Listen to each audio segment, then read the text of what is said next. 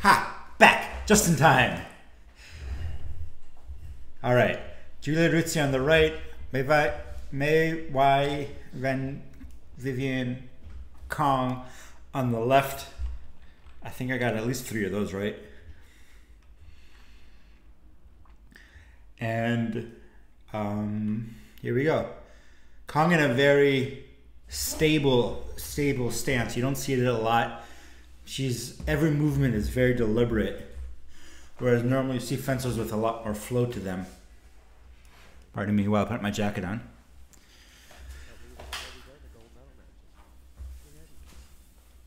David King is, oh my God. Thank you guys for tuning in to help me support not listening to David King.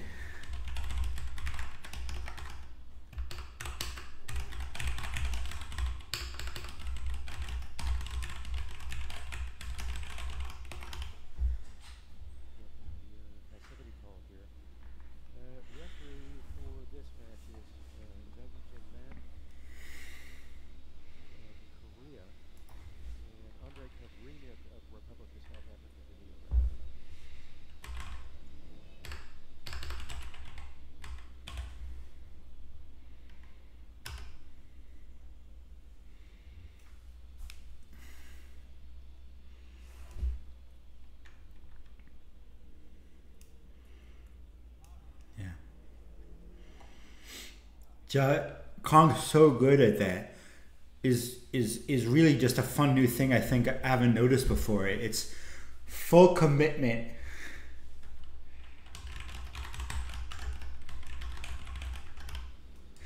And then, but only for as long as she's going. She's so fast over such a short distance where she's intentionally picking the distance. And it's so good. I don't see a lot of fencers do that. Normally, if they go fast, they'll go far. If they go short, you can see that they're not fully committed to it. But she pulled. I'm still talking about the first touch, 30 seconds there. She pulled Rizzi into a full-fledged counter flesh without, and then just because of how committed she made that first step look, while still being totally ready to step back and take a counter parry. It was phenomenal.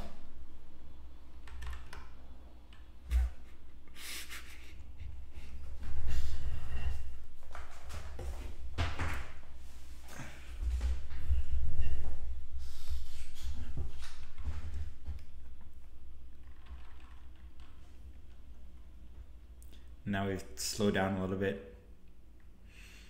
Rizzi being a little bit cheeky. I don't think she ever had any intention of doing anything with that, except maybe interrupting an attack forward, kind of like that one.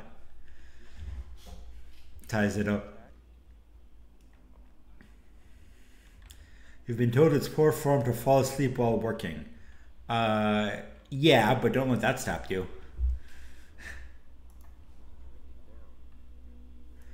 Here we go, 15 seconds left, pushing in.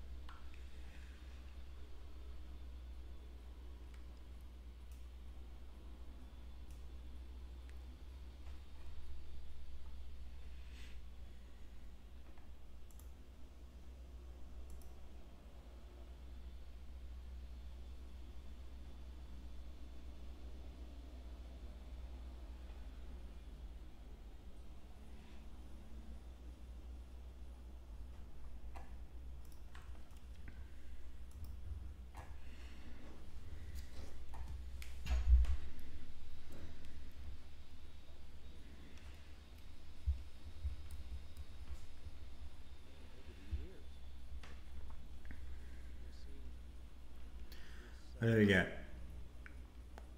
Rizzi, I think just at all costs has to not commit to anything really. I think she just gotta take whatever short range low commitment target she can, because if she tries to overcommit to something, it's always going to be just the wrong timing for it. And Kong has been waiting for Rizzi to come in, and she needs to be able to go get a couple of touches at least to force Rizzi to come in it, and so she can get back to her game. Going back to a previous comment about the video at the end of the last bout, the ref didn't give it to him because he knew it wouldn't do anything. That is not a thing a ref can do. Although he could say, I'm not going to give it to you, so don't ask for it. And then at that point, it would be up to Vismar to insist or not, which is my guess for what happened as I think about it. And here we go. Rizzi slowly walking Kong down the strip. We get to non-combativity. And Kong, number one in the world, is has priority here. I don't know where Rizzi falls, but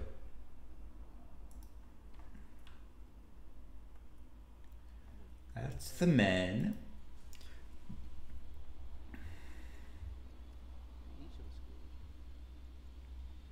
Oh, Rizzi's 36 in the world. Kong gets a scrappy little one there.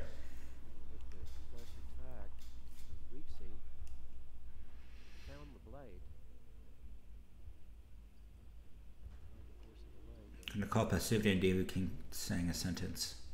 Shouldn't take a minute to say a sentence. Long range commitment from Rizzi. Tries it again a little bit closer. A good parry post from Kong. And a good two touch lead for Kong. Swear I had some coffee before this, and this is more awake than I would be otherwise. There you go. Pokes to the wrist, pokes to the wrist. Pokes to, oh, that was a good opportunity there. Ooh. See, that's what she needs. She needs to reset there because oh, and she misses it over the back. Oh, that was so close. That was such a good touch. Almost such a good touch by Rizzi. Needs to let Kong come to her, and when in doubt, bail out and reset. Because Kong's always ready for a late parry when Rizzi comes in.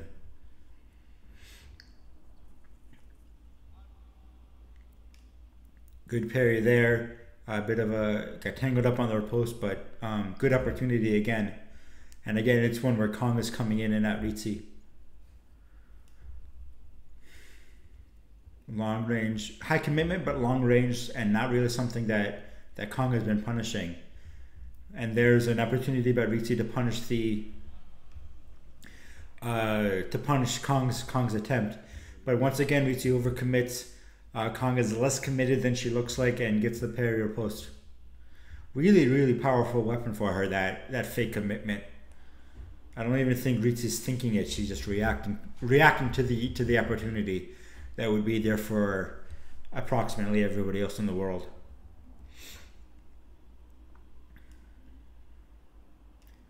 Here we go, 6-2 end of the second.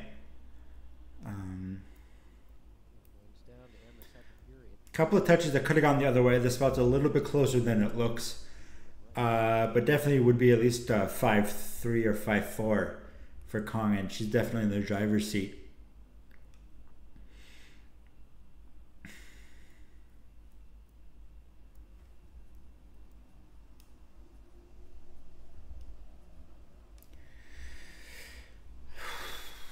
Kong's gotta play her game. She's got her comfortable lead now that we talked about in the last period, and she needs to just work it, really hammer the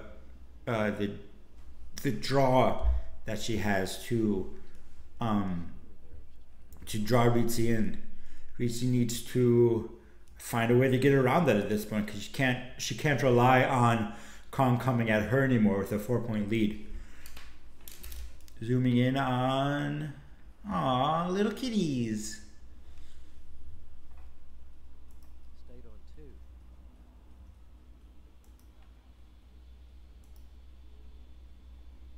But the worst news there is that for Rizzi, he did not score. in that second period. A lot of technical issues. One of the men's bouts in the 16 or the 8 had to be moved to a different strip. Here we have a mysterious additional score for Rizzi.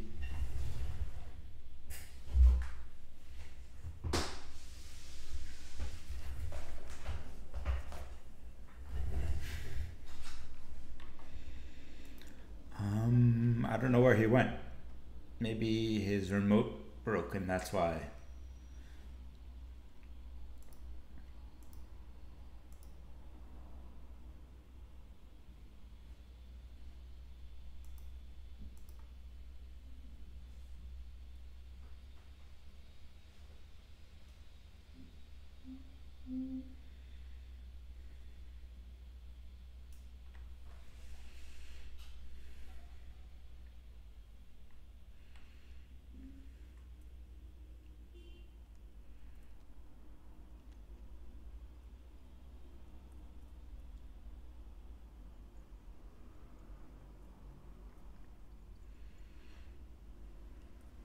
Ooh, good one there.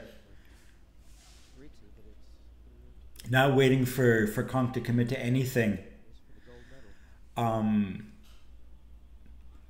Where did she get her third touch? I could have sworn she ended the second period with 2.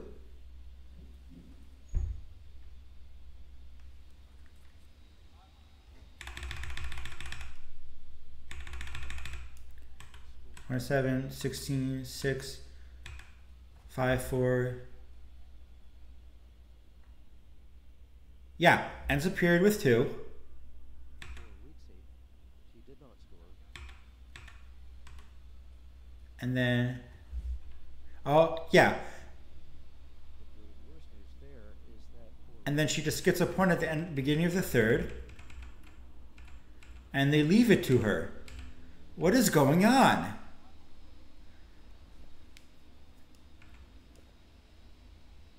How did Rizzi just get a point at the end of the second break?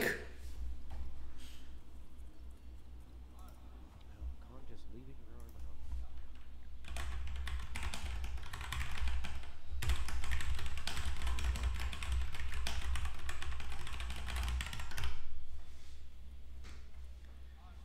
Good just there from Kong to go up to 9. It looks like this isn't going to matter. But holy cow, I cannot believe that just happened.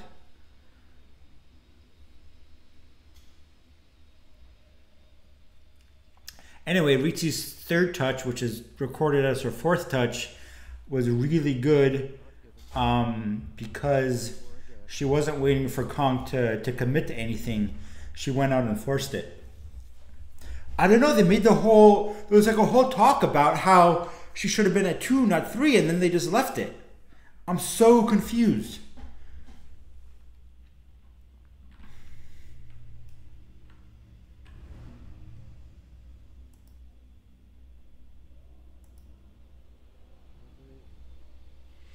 Coach this exercise because that hit wasn't given, but it was Kong that Oh, initiated. a word from somebody there is that they forgot to put on the second red. There's a limited amount of time. The P red, not the second red, the P red. Oh, okay, that makes sense. I mean, I don't know if it makes sense. I'll have to go back and look at. And I'm not giving. I'm not going to change that. Good for Rizzi to get her 5th once again. Not waiting for the commitment from Kong, but attacking in prep anyway. Shouts video, but he shouts at her, at Kong, video, and then she asks for video, and the referee had already called on guard. You see, time limit. There's no time limit for calling for video. You can just do it right away. Oh, good Rizzi to not jump in there, but once again, Kong much less committed than she looks. Managed to have it both ways. She would have gotten that touch going backwards or standing still. Rizzi really needs to reset there just because she needs to just give up on trying to get those touches. This Kong is too good at them, and there's another good one from Rizzi. That low commitment stuff that we've been talking about.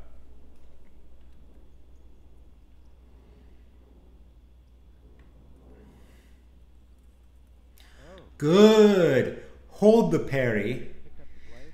Not fall for Kong's commitment. Kong tries to go around. Rizzi's ready for the second parry, and then she can score. Really, really good adjustment there.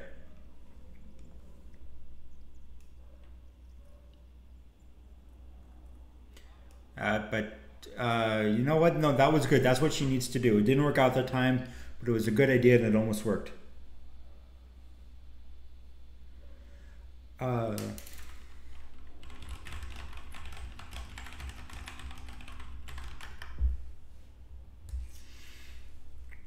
Rizzi getting in closer and closer. Kong opening up the space now, but soon she's going to get pinned on her back line. We have not seen a lot of straight attacks from Kong because things like that happen.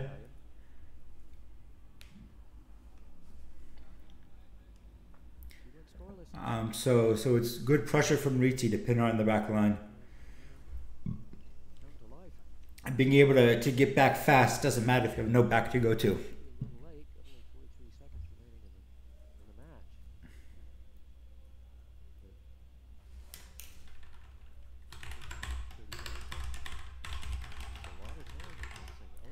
Ooh, good long attack from Rizzi there. 11-9, and Kong's got to start changing things up now. Rizzi's found the way around her really good defensive counterattacks.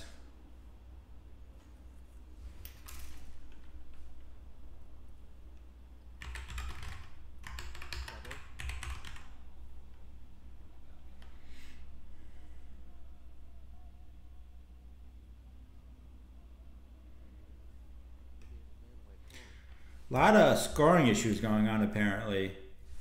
Possibly they didn't add it for Kong either, and they didn't add it again at the break. Like they added it for Rizzi at the break, but not for Kong.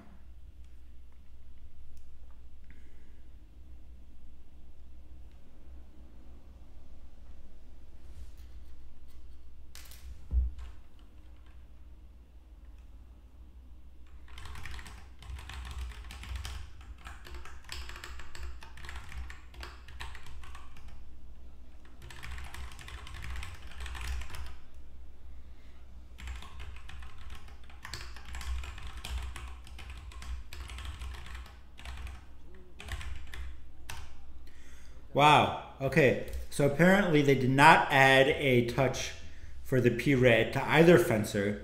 At the end of the second break, they added a touch for Rizzi and not Kong, and now Kong is still down a point. There is a scorekeeper. As Rizzi finds her not tying touch. Rizzi finds her 13th touch, but Kong should be at 14. I think. We're going to have to go and watch it again.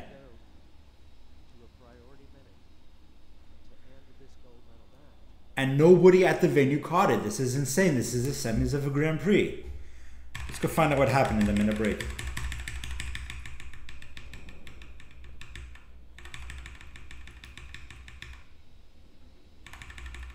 All right. Yeah. Only added one for Rizzi.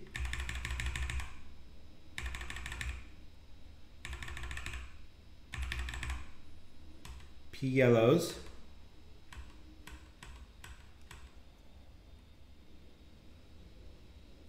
Two with P yellows. Get a second passivity card here. Passivity cards for both. Stays 2-2. Ref awards the point. Is not given. Yeah. And then she gets a score, and then we're going from there. Okay. So yeah.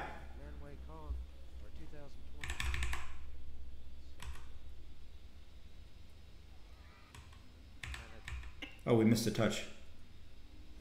I thought we went to overtime. Oh, we did go to overtime. There's no break in overtime. My fault. Got so confused.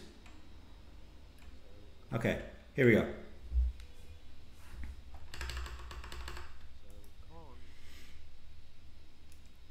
Here you go, 13-13, priority to Rizzi. But this should be Kong's bout already.